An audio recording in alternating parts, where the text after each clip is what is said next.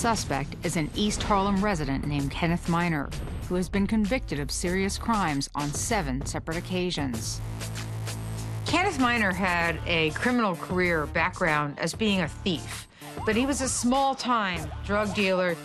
Miner tells me that he first sees Locker at about 2:30 a.m., less than 2 hours before he dies.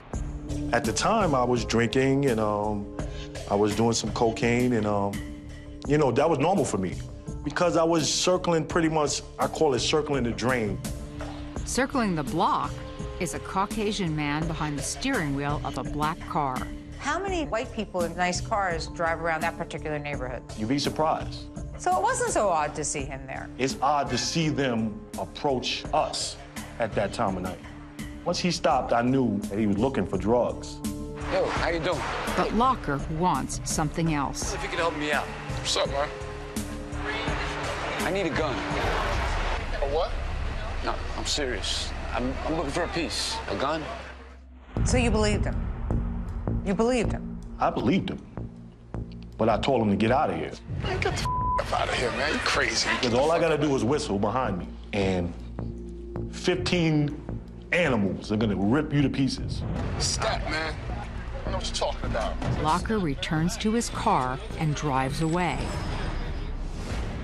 But according to Miner, 20 minutes later, Locker shows up again. So what happened? That impressed me, because I thought I put the fear of God in him, and he wasn't scared. I said, I gotta hear this guy out. I got to. I'm curious now. What's up? I need you to do something for me. Where I come from, I've seen a lot of desperation. So when I met Mr. Locker, I recognized that desperation.